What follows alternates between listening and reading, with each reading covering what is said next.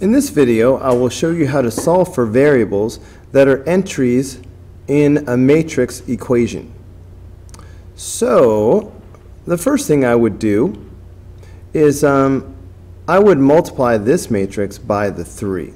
So this matrix is really going to become 6 and 9 and 6 and 3y. Okay, so forget about the old matrix. This is what we have.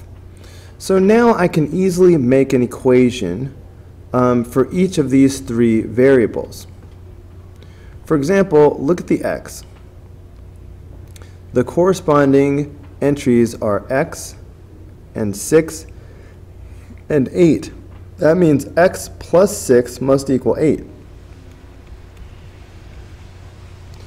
Subtracting 6 from both sides quickly tells us that x must equal 2.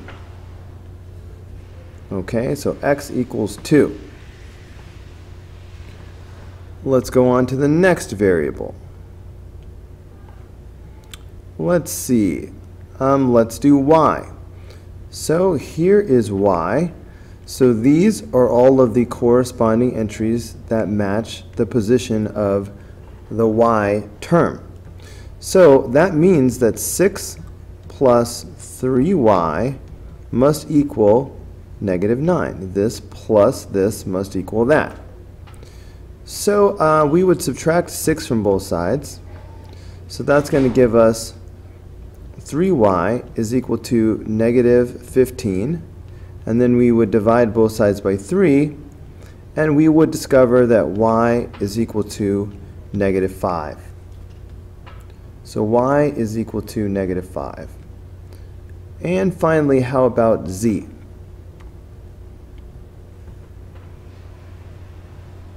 So here's z right here. So these are all the corresponding elements in the same position. So that tells us that -3 plus 6 must equal z. Well, -3 plus 6 is simply 3. So that means z is equal to 3.